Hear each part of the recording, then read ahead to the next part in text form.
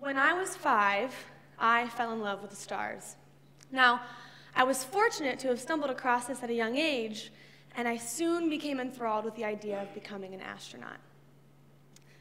Growing up in the state of Ohio, we have a very rich history of space exploration and aviation, so it wasn't too long before I was asking astronauts themselves this question: what should I do to become an astronaut? Now, a lot of answers I got for years were very cookie cutter. Go to school, get good grades, major in a STEM-related subject, and be between 62 and 75 inches tall. Well, as a 5-year-old, I fit none of those, so I was ready to go and have, things to do, right? Well, as I got older, I realized how little information that was to go on. So my story, and the way I wish to tell it today, is that non-cookie cutter answer that I so longed for all those years ago. And I hope maybe it's something that you've been looking for too. My life, your life, they are more than just serendipity. It wasn't luck that led me to earn a scholarship founded by astronauts. It wasn't luck that led me to DC to advocate on behalf of space exploration everywhere. And it wasn't luck that led me to win a competition where I got to train as an astronaut for a week. No, my path to Mars has been successful so far because of 3 facets of my life that I've worked tirelessly to perfect, to grow in, and then to have the confidence to rely upon when I needed them. So, facet number 1, personality. I grew up on the stage. I was singing and acting and dancing, and so naturally I was growing these skills that allowed me to be more comfortable in front of crowds and share my thoughts and my feelings with little to no fear. Little fear. But beyond that, I also had some wonderful English teachers. Shout out to Mr. Mate of Hilliard City Schools in Davidson, where I learned the importance of writing, especially as an engineer. We live in a world where talent is at its easiest to find, thanks to the internet. So what separates me from someone with a pure aptitude for the subject is my ability to communicate and convey my thoughts. No matter what job you want, your skills of communication will always separate you from your peers. So it's these skills that I attribute to my earning of 4 internships, all with extensive interview processes, and winning that student astronaut competition where I got to train as an astronaut for a week.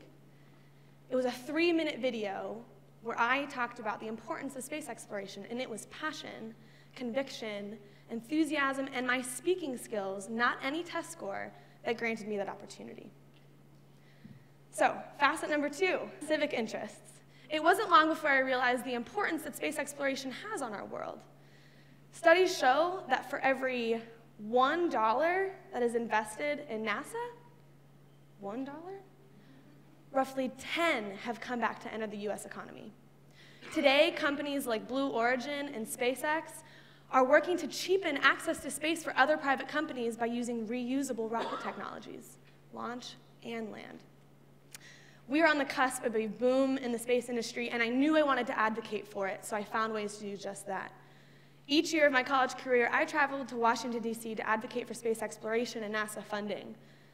I not only was fulfilling my duty as a citizen by being a part of this government process, but I was also finding out that by being there, I was ensuring that my field was not only well represented, but possibly well funded. But it goes beyond just advocacy. I was also learning how to frame my argument with compassion and conviction and empathy for others' possibly convicting opinions. I also learned what it meant to have grace.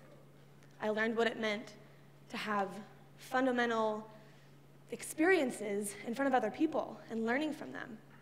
I built a nationwide network of friends that had helped me grow and learn in my own career. And it wasn't too long before I realized that everyone needed to do more of this. These lessons I learned on Capitol Hill, but we are currently 25 minutes from a state capitol. There's no reason that everyone in this room can't and go and participate and advocate for something they believe in. Now, facet number 3. Before I go too far with this one, I do have to admit the first 2 maybe are a little boring. Maybe you heard of those before. Yeah, personality, okay, be an advocate. But what I've learned as an engineer is that boring usually means it's fundamental, the building blocks for everything else. So with that in mind, that's exactly what those 2 facets are. They're fundamental to my life. But this last facet, this one is both fundamental and entirely rapturous. Love. I've come to realize that by loving what I do, I can never say no to it, no matter how difficult it gets. I've come to realize that there's so much more to life than just a job. Because not every job will be your dream job, and not every aspect of your dream job will be fun or exciting or interesting. Elon Musk is my greatest inspiration today because his life started out with ideas of just how he wanted to better the world, better products for this world. That simple and noble idea caused him to drove him really to make some of the most incredible businesses of this century. Businesses that have changed our lives and the way we operate. That was all because of his love for humanity and his conviction in his ideas. Now, I grew up, my mother always told me that my personality is intense. It's the word she uses, and I think it's because I don't do a lot of things halfway. So when I love entirely. I love Ohio State. I love Ohio State football. I love my friends. I love Coldplay. And I love space exploration. So much. So much so that this passion and love is what every boss I've ever had comments on first when talking about me. It is not only a privilege to do what I do, but this love is an advantage and an asset in everything I do. So whether, that's the love that I have and that helps my career, right? Well, it goes beyond just our jobs and our careers. Our emotions and our attitudes are contagious, and if you don't believe me, you can watch the nightly news every night and see that it is. So I believe it's my duty to be happy, because when I'm happy, I'm a much better person to be around. When you love something, your happiness, that is noticeable. You are your happiest you.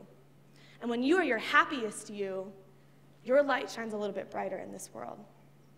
And that light, I have come to find, helps others find their own. So whether you love like me with an on-off switch or you have these varying levels of joy in your life, surround yourself with the things that you love, because your attitude, your perspective on life, and your success depend on it. I had a lot of opportunities in college to meet a lot of successful people. And I always ask them, what about your success do you attribute it to? What do you think is the reason?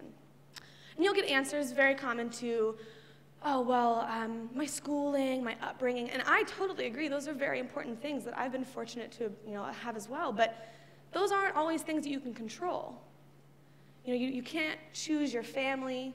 You can't always go to the school maybe you thought you wanted to go to, but these facets in your life you can control. So, go become a better public speaker, work on those skills, go try and be a better writer, go find something to advocate for, but most importantly, go fall in love. Because that love that you have will fuel you for the rest of your life. Thank you.